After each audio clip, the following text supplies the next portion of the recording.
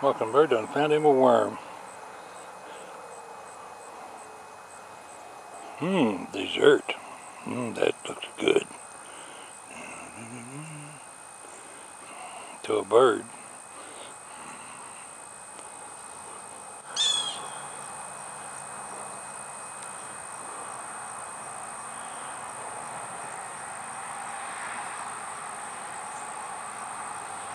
Might like sucking down a strand of spaghetti. I thought I would take a closer look and show you what that mockingbird was eating a while ago. What we're looking at is we're under a persimmon tree. And there's persimmons here on the ground, and he was chewing up one of the persimmons. Turned out it wasn't a worm at all. I'll show you what one looks like hanging on the tree.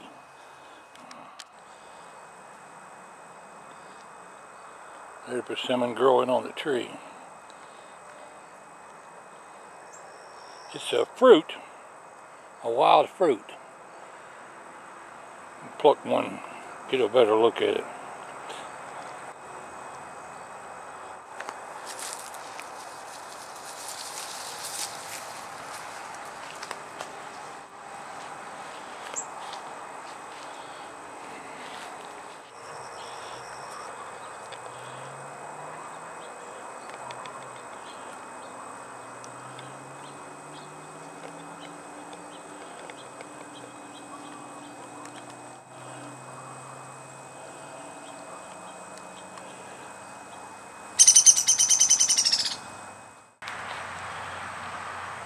There's the fruit right there.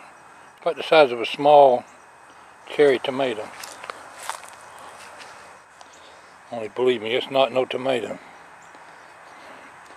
They say these things are sour, it turn your mouth inside out. Bust one open here. It's got a fruit, syrupy feel to it. What the heck, I'll taste it. Not a bad taste at all. I guess because it's ripe, those sour ones must be the ones that ain't ripe yet. I didn't eat it, but I tasted it. Now I got persimmon juice all over my hands. I can't touch my camera or my remote control. Persimmon trees are growing wild up and down my fence line over here. See if I can do it with the button on top of the camera.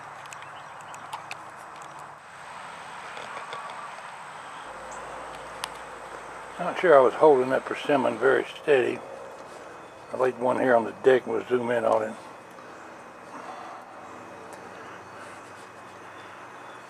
Looking at a ripe persimmon. It was kind of orange, but it's turning off a dark color as it ripens.